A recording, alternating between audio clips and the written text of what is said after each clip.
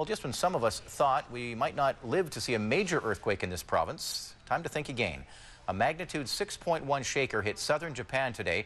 While there were no immediate reports of damage and no tsunami alerts, seismologists say it's a wake-up call. And they say an even larger earthquake could shake Oregon and California within the next 50 years, triggering a tsunami all the way up to Vancouver Island. A News reporter Astrid Braunschmidt has more.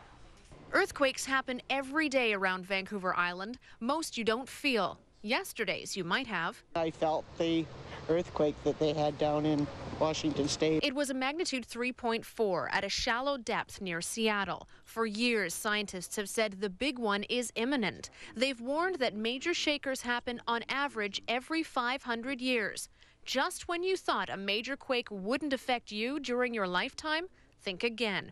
Researchers at the University of Oregon took another look at the Cascadia subduction zone, which runs from Northern California to BC. They found that it's not one, but 4 segments, and the southern end has a major quake roughly every 240 years. So it's actually overdue in terms of this new study. New research suggests the risk of a major earthquake striking the coasts of California and Oregon within the next 50 years is greater than once thought.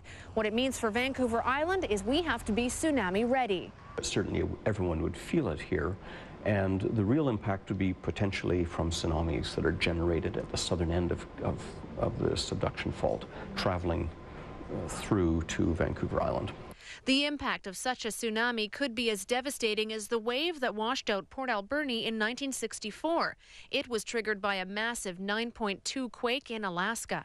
Cassidy says we can take a lesson from the Chileans, who survived a massive earthquake and tsunami earlier this year because they were prepared. The population along the coast of Chile was well aware of the hazards from earthquakes and tsunamis, and people living on the coast, most of them survived because they knew to go to high ground when they felt the shaking. It's hard to know how many of us are prepared for the big one. People we spoke to said they were.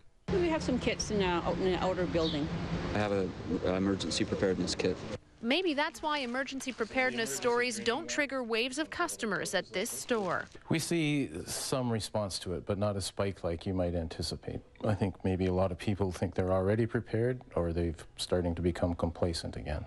Complacency could be dangerous. The provincial emergency program recommends everyone have a 72-hour supply of food, water, and emergency equipment. A little emergency stove.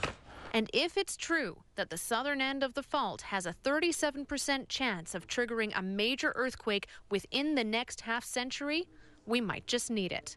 In Victoria, Astrid Braunschmidt, A News.